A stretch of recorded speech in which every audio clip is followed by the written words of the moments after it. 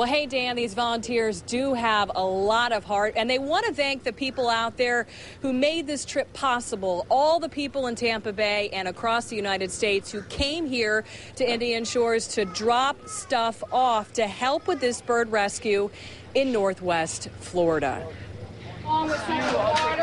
Suncoast Seabird volunteers loaded plastic bins of supplies for the crew headed to the panhandle this morning.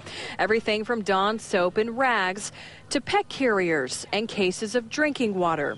The 6-person crew was called up by BP, but tell us they can't say too much about where they're headed. Only that they'll be helping out in the rescue and rehab effort of oiled birds. See you later. We have some folks up there already. We basically will be transporting and assisting other wildlife facilities while we were up there.